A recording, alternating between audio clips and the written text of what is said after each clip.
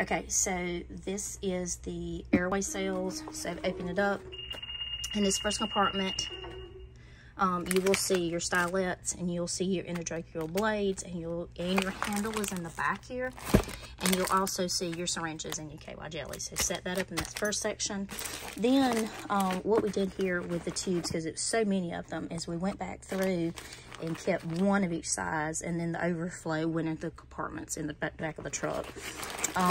Your King Vision and the blade is in the bottom here. So that's all that will be in this section here. As you unzip this and open it up, you'll see the remaining supplies, your MPAs, OPAs,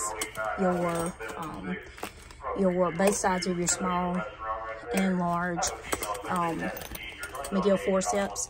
And then as you open this up, you're going to see your tube tamer and your filter line to hook on your endotracheal tube. So that's going to fit there.